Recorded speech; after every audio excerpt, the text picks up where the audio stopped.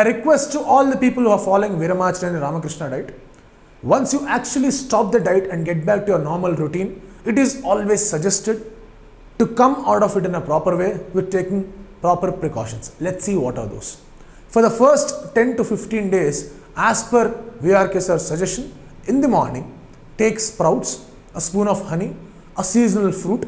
Diabetes people should not take honey and fruits, instead they can take dry dates, soaked almonds, walnuts and unsoaked pistachios, cashews and raisins.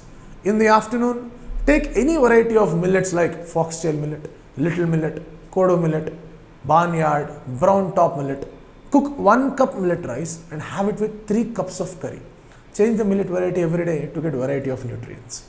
Please avoid all types of pulses, restricted vegetables as mentioned in the diet. Sambar, milk and curd are also not allowed for the first 10 to 15 days. Evening between 6 and 7 p.m. Take fruits like papaya, pomegranate, orange, apple and guava.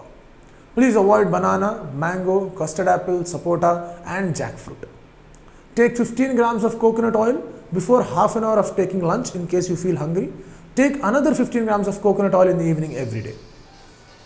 After completing the 15 days post-diet plan, in the morning, take wheat rava upma, pesarat, and also you can have an omelette by grinding soaked almonds, walnuts or vegetables or leafy greens along with 2 eggs.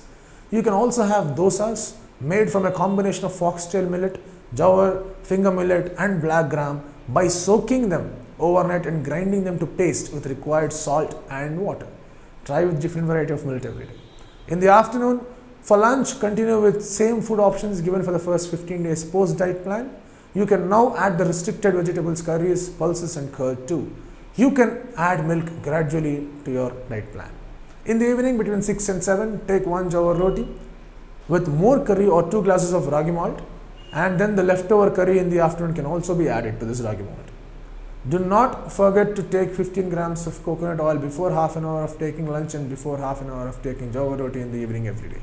No refined oils and iodized salt should be used in the preparation of curries. You can use coconut oil, groundnut oil, sunflower oil or sesame oil extracted from the oil mill on your own supervision.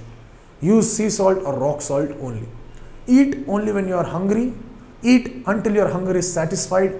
Do not eat unless you feel hungry again. Eat only when you feel hungry again.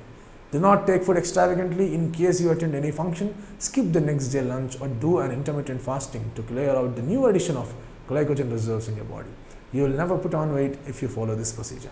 Diabetes people should be more careful in selecting foods. Prefer only low glycemic foods. Thank you so much for watching this video and we wish you all the best and a happy, healthy life. Like and subscribe Eagle Health and Beauty.